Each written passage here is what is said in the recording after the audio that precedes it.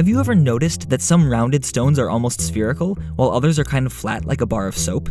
The spherical stones form that way because they never have the chance to settle into a preferred orientation. They're either sloshing around in potholes, or rolling along the bottom of a river, or if they're small enough, getting blown around by the wind. Since they have no preferred orientation, these stones get weathered the same amount on all sides, and they'll end up looking the same from all sides as well. That's spherical symmetry.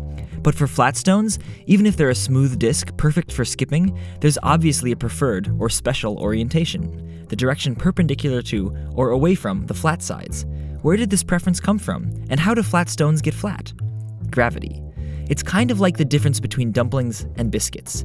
A dumpling is a lump of dough dropped in a pot of water, and gravity doesn't really affect its orientation very much when it's rolling and bobbing about.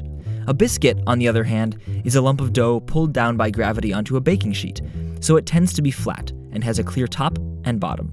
And while the details are ultimately more complicated, when sedimentary rock forms, it forms layers, or when stones too heavy to roll are worn down by abrasion at the bottom of a river or lake, they tend to be worn a bit flat.